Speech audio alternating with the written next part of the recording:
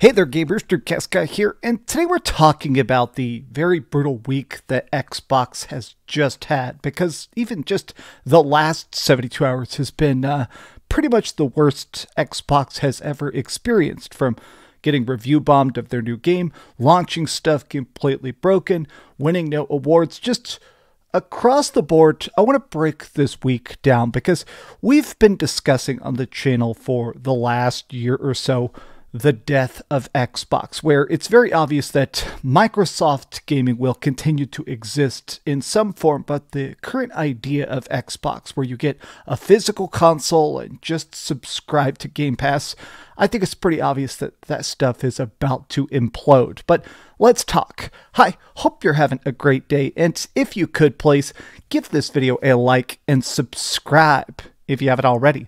Real quick before anything else, check it out. I just got my PlayStation 5 PS1 themed controller.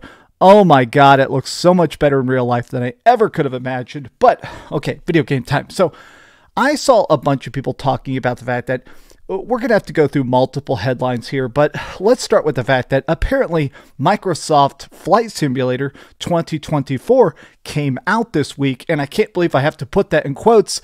The game is unplayable. It's busted. It's completely busted. I love this headline here where they said Flight Simulator struggles to take off. It's actually already being put into the overwhelmingly negative. Oh my god. Reviews collapse. Dev admits it completely underestimated the excitement for the game. But wait, that's not all. The bad news continues. Now, some people are saying that STalker 2 is in a good state. Some people are saying it's almost unplayable, but we do know for a fact that people are playing it. STalker 2 is selling very well, but I've seen a lot of people incredibly upset that the game just itself is filled with tons of glitches, from reflections not working, lighting not working, just monsters spawning directly on top of you and being invincible, dead bodies T-posing.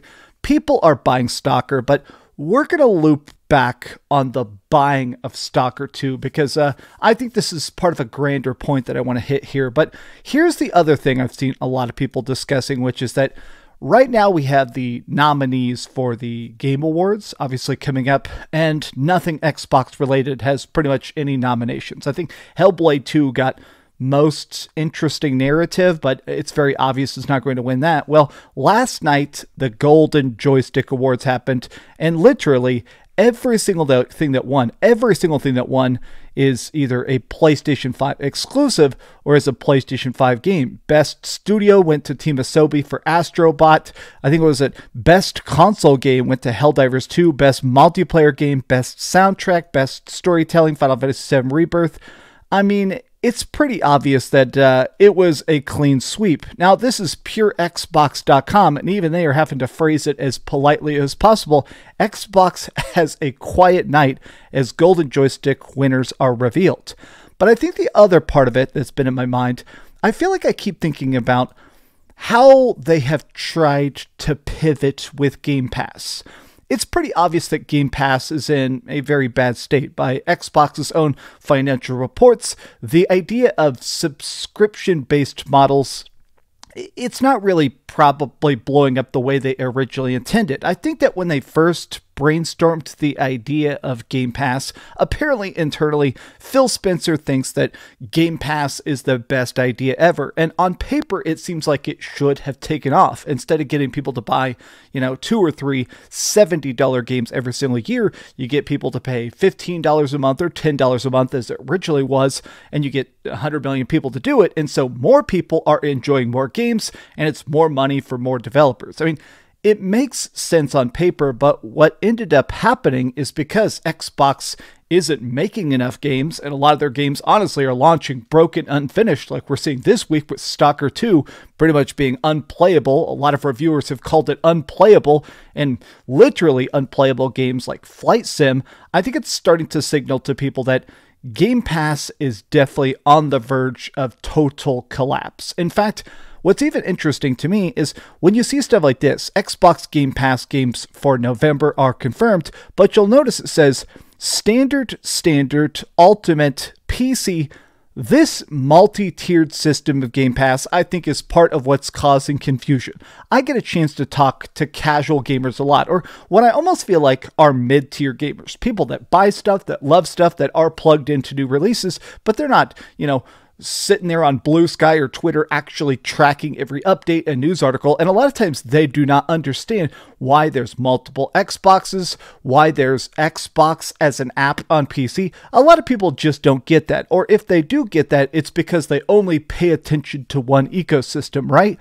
So I almost feel like the fact that Ultimate has not really taken off the way they wanted, one of the main reasons they invented the highest tiers of Game Pass is because of the purchase of Call of Duty. This was a massive, massive acquisition, costing $69 billion for Microsoft, and it's pretty obvious that the whole idea was Microsoft saying, okay, we're going to write one big paycheck, one massive paycheck to you for Xbox, but you got to find a way to finally be profitable. Xbox has been burning billions of dollars now for years and years and years. And so this seemed like their big Hail Mary, their chance to basically say, okay, please subscribe to Game Pass, because this year, Call of Duty Black Ops 6 did go directly into Game Pass, but only the highest tier of it, the most expensive, price increased tier of it. And it seems like, honestly, it didn't shift things as much as people probably hoped on Team Green's side. It seems like there was a spending boost, so some people did probably go from basic tier of Game Pass to Game Pass Ultimate to make sure they had Call of Duty, but what ended up happening is nobody bought the game on Xbox. Nobody bought the game at all on Xbox, which means that every single person that bought it, I think a lot of the numbers I've seen, 85% of people only bought it on the PlayStation 5, which is good. I'm not going to say those sales are bad. In fact, that is still a lot of money that's going to Xbox. Now, keep in mind, when stuff sells on other systems, there's a 30% price cut. If Xbox puts games on PlayStation and they sell it for $100, Xbox gets $70 and $30 goes to PlayStation. So Sony is definitely happy about this because the extreme popularity of Black Ops 6 means they have extra billions of dollars now for their own development and own exclusives. There has been talks about the fact that it's now officially confirmed that From Software is currently in full-blown discussions about being purchased by Sony. That's officially declared. It's not a rumor. It is officially declared. And so I've seen a lot of people joking about the fact that, honestly, Sony just got so many billions and billions and billions of dollars off Game Pass with zero work, zero investment of their own. They're like, okay, now they're going to buy From Software using that Call of Duty money. I almost think that this is, again, a big signal to how Game Pass is just dying. Like, look at this. Going to this post here by Matt Piscatella, or I guess they call him Skeets here.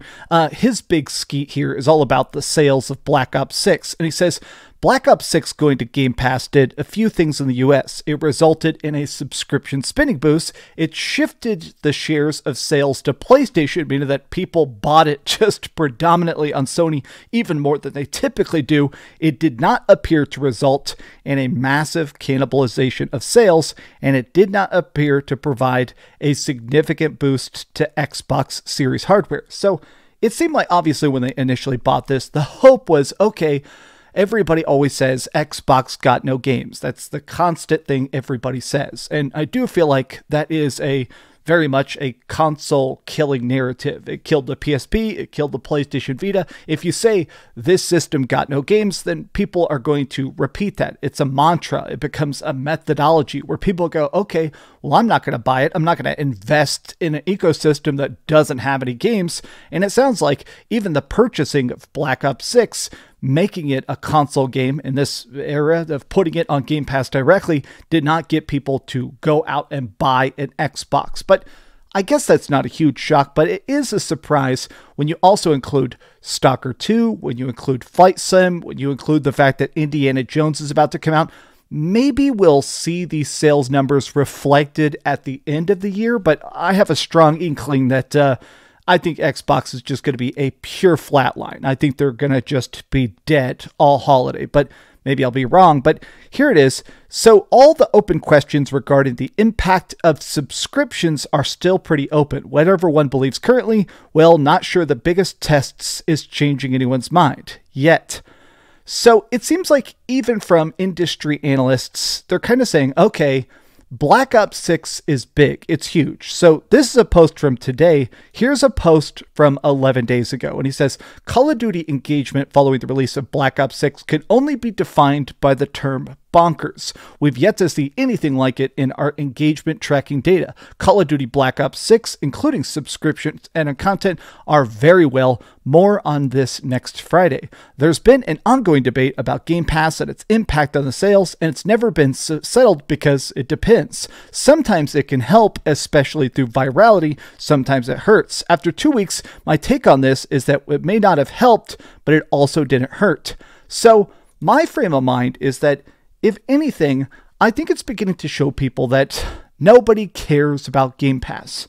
Maybe I'm wrong, but I'm 99% sure I am correct, which is that at this point, I think people enjoy buying games to some degree, right? I think there is sort of an effort of, I have saved up, I want to purchase this, I want to own it forever, right? In fact, let's see here. I got literally right here next to me, I've got my Christmas gifts. Hopefully my friends don't see this, but I'm giving I'm giving a copy of Octopath Traveler 2 to one of my friends. That's why it's factory sealed. And I just bought FF7 Rebirth for my best friend Nick. He already knows I'm giving it to him, so it's not a spoiler. But my point is the fact that I think people enjoy going out, buying a game, spending that money, playing it, having a physical disc of it.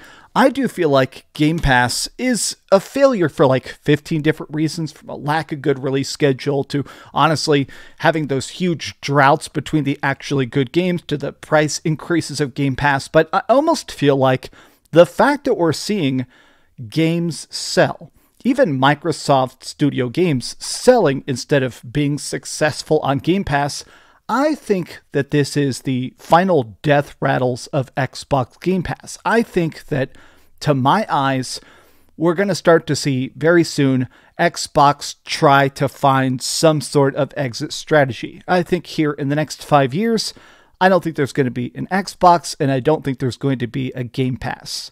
Microsoft gaming subscription service, or something like EA Play, where you get a 10-hour trial, or by subscribing to the service you get their really old games and a discount or something like that. Like, hey, pay $5 a month for Microsoft Gaming and you get a 10% discount on all games, and you can play all of our stuff from 5 years ago for free. I think it's going to be something like that. But the current state of Game Pass, more and more, the data seems to say, to me at least, that the experiment has failed. But what do you guys think? Does this seem like an abysmally bad week for Xbox to you, or is this all hyperbole?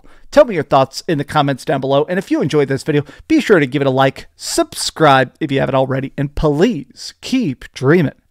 I have never actually worn this shirt in a long time. I'm going to show you this. So, I had a friend once who said that I have a slow, methodic voice. She said, you kind of sound like a cult leader. So I bought this shirt as a joke.